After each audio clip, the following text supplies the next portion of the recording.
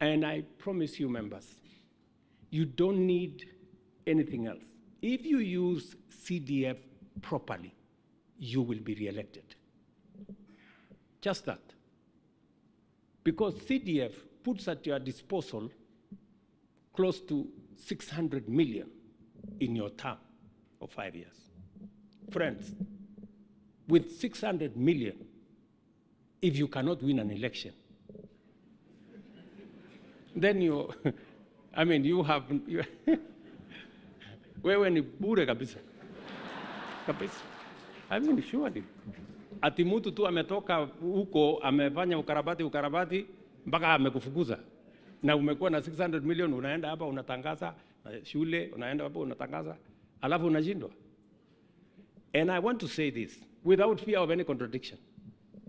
Any member of parliament who presides over the misappropriation of CDF or the theft of CDF should never be elected.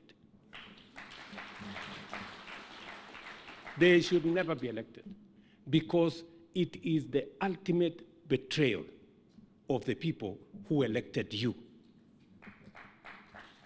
The people of Kenya have elected you, you have a salary of $1 million. And then the money that is meant for the bursary of the children, the money that is meant for the education of their children, ati wewe umeenda kuhangaika naye hapo mpaka ikapotea. Hapana. Hapana. Wacha tuambiane tu kweli. Mtu kama huyo afukuzwe kabisa na mapema.